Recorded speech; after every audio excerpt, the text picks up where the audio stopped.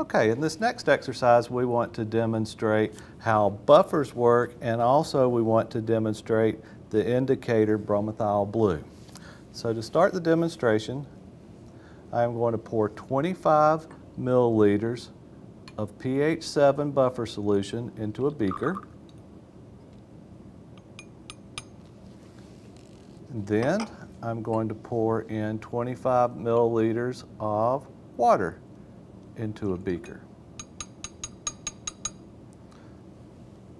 So this beaker contains 25 milliliters of a pH 7 buffer solution.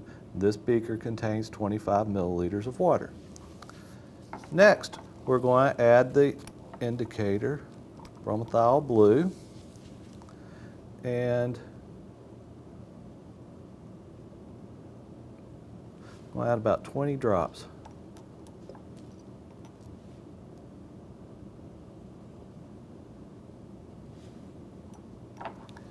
Give it a little stir.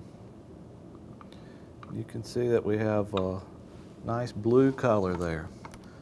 We'll add the same approximately to the water.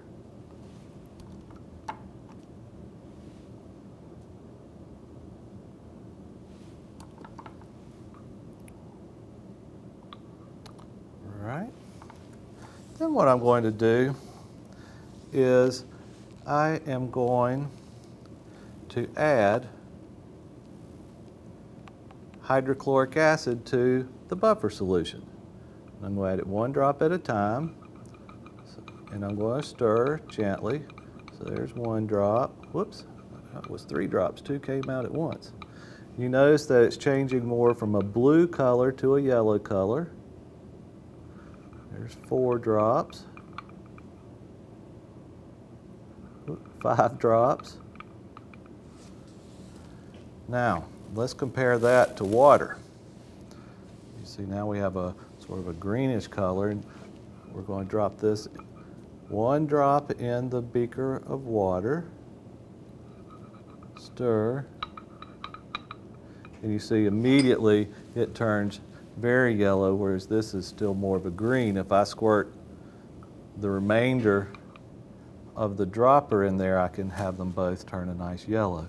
So at a pH below 7, bromothiol blue turns a yellow color. It took many more drops of the hydrochloric acid to turn the buffer solution from blue to yellow as opposed to the water. Now just for fun, let's add a base to each solution. This is 1 molar sodium hydroxide solution, and I'm just going to add a few drops in here as I stir. That's 10, 11, 12, 13, 14, 15, 16, 17, 18, 19, 20, 21, 22, 23, 24, 25, 26, 27, 28, 29, 30, 31. I'm starting to see a little blue. 32, 33, 34, 35, 36, 37, 38, 39, 40. And you see we're coming back blue as we're getting closer to a pH of 7. That's about 50 drops. 60 drops, and we're back to a blue color.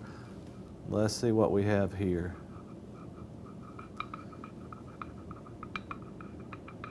3 drops, and we're back to a blue.